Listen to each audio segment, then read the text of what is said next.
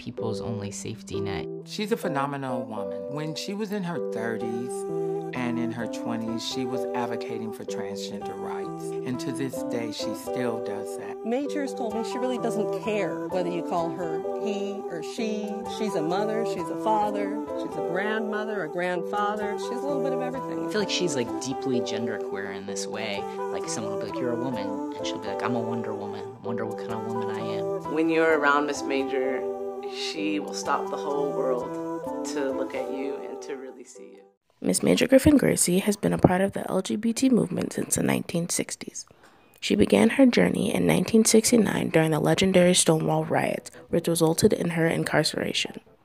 After learning the hardships of being a transgender woman in a male prison, she began to take a stand as a transgender advocate and a prominent idol in the LGBT community. She was born on October 25, 1940 in the south side of Chicago to a middle-class family. Her father worked at the post office and her mother was a hairdresser and ran a beauty salon.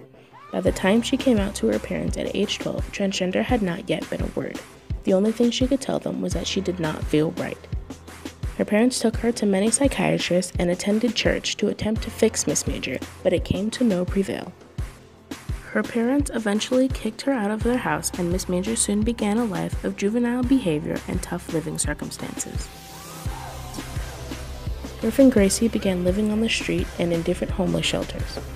To fully transition into a female, she paid for black market hormonal pills from a fortune teller that lived in the north side of Chicago.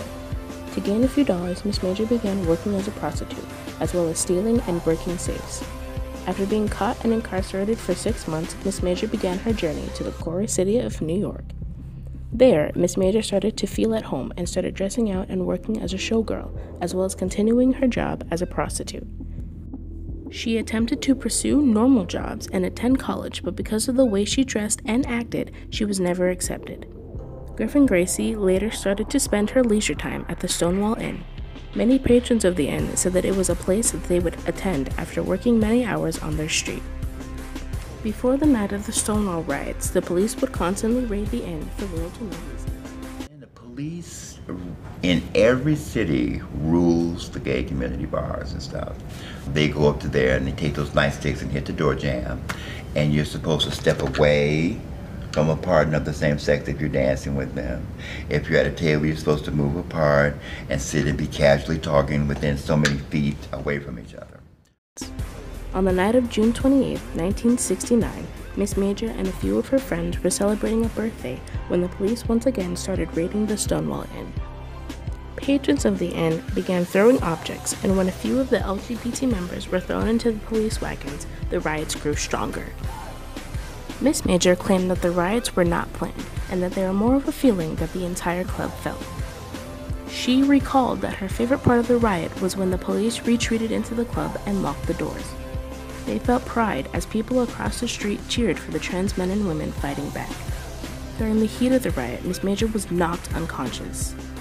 The next day, she was incarcerated along with other participants. The event started Griffin-Gracy's long road to trans activism and AIDS work. During her 5-year prison sentence, Miss Major was put inside the men's ward where she met Frank Big Black Smith. He would soon turn out to be one of the leaders in the Attica prison riots. He encouraged Miss Major to educate herself on African American history. She later began defending the transgender women from the men inside of the prison and continuously landing herself in solitary confinement.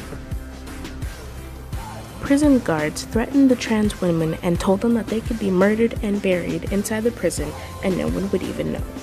After this encounter, Miss Major started thinking of ways to help trans women in prison so that they wouldn't have to experience the things that she went through.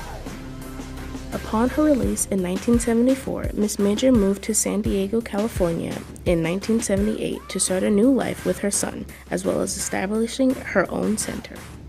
In 1990, she created the Tenderloin AIDS Research Center, or the TARC, where she would work for the next 13 years. The TARC was a non-profit organization that aimed to decrease the increase of HIV and homelessness. They provided testing, education, and connection to legal services.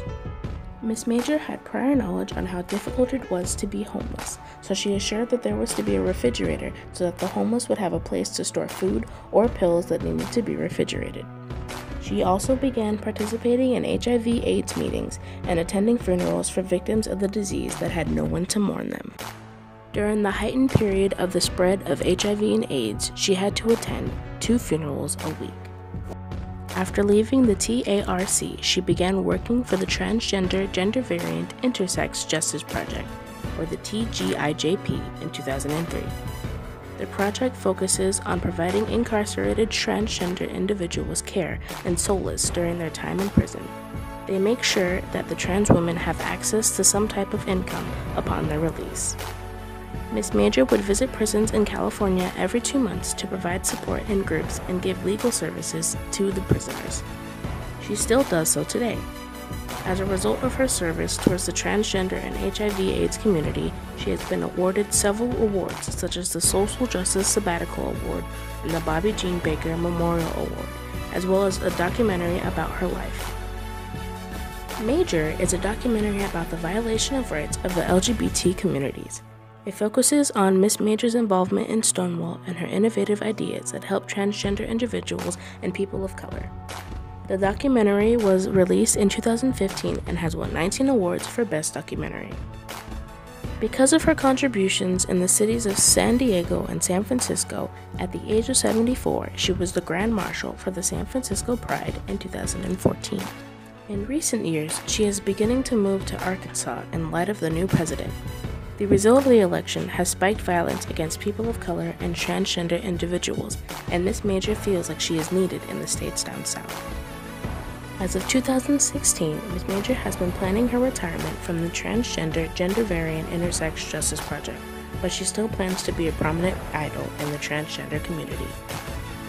Miss Major is still trying to help the transgender community gain more acceptance and recognition today, but her fight is still far from over. Events such as the new Stonewall movie that was released in 2015 portrays white cisgender male actors instead of transgender people of color who would accurately portray the participants of the riots. This movie erased a lot of what Stonewall was about, minority transgender individuals fighting for their freedom to express themselves, and this was a prime example of transgender erasure. Miss Major is still unhappy with how the trans community is being portrayed, and she claims that some famous transgender individuals are making the community look bad. The fight for equality for people of color and transgender individuals in the prison system and in modern life is still continuing to grow stronger. Miss Major has taken a stand in both 1969 during the Stonewall riots and in modern times to stop prejudice and inequality, but we still have a long way to go. Our resilience, okay, you knocked me down, B, and I'm going to get up and stop this from happening to me a second time, And that with all that we've gone through, we're still there. We're still going to rise. We're still going to get up, dust ourselves off, change our outfit, and go out there again and again.